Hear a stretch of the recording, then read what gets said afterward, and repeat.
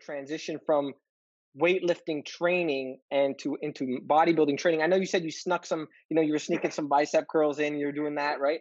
So Yeah. how much what do you think the impact was on your physique? Obviously, because you're a world-class natural bodybuilder.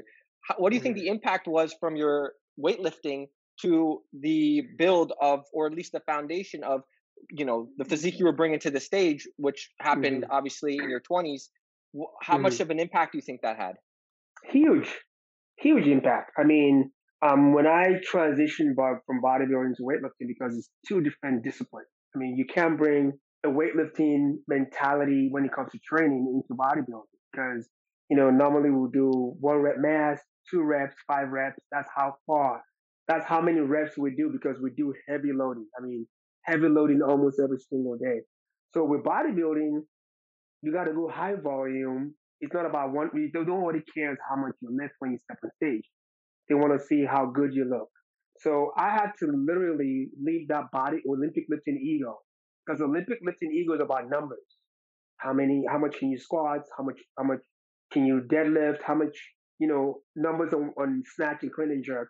So when I got into bodybuilding, I realized that I can't train like a weightlifter anymore. But the foundation that I got from weightlifting was incredible. From all those squats, all those, deadlift struggles. Everything we do in weightlifting is about legs, back, shoulders, legs, back, shoulders. So I built those foundations from Olympic weightlifting. So when I transitioned into bodybuilding, I looked like a triangle. No shoulders, no chest, no arms, but I have all legs.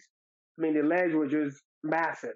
And I got my pictures back from my second show, and I look at myself like, I'm out of line. I'm out of symmetry. My quads was just too big. So I decided to create a program where I'm going to kind of slow down on the lower body and then start working more on the upper body. I'll say it took me over 5 to 6 years to basically kind of like I slowed down. I'll probably work my lower body maybe once every 3 weeks. So once every 3 weeks and once a week. And then I worked my upper body more often. And within about 5 to 6 years, my upper body caught up and I was able to start moving deeper into weightlifting, bodybuilding training. Got it. It's kind of funny because that's like the opposite problem of what a lot of bodybuilders have. So that definitely did have a massive impact. And it's cool. It's cool because a lot of, like, if you look at like Sergio Oliva, Arnold, these guys started in weightlifting, right?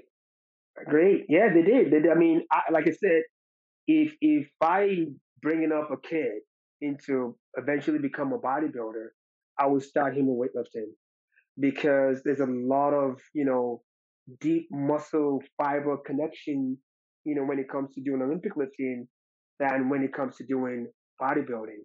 And I think also what Olympic lifting gave me was muscle endurance because, I mean, the amount of squats we do when we in the training session, the amount of snatch and clean and jerk, if your endurance is gone, your technique is gone, your strength is gone.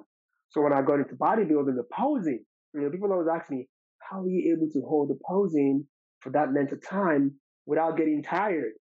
I'm like, because I think that foundation from Olympic weightlifting, that mentality of you got to do it no matter what, even when you're tired. So that really helped me a lot in bodybuilding. One thing most people don't know, as me being a bodybuilder now and a weightlifter, back then, is that bodybuilding actually got me into weightlifting, believe it or not. And actually, the legendary documentary Pumping Iron, I probably saw that movie when I was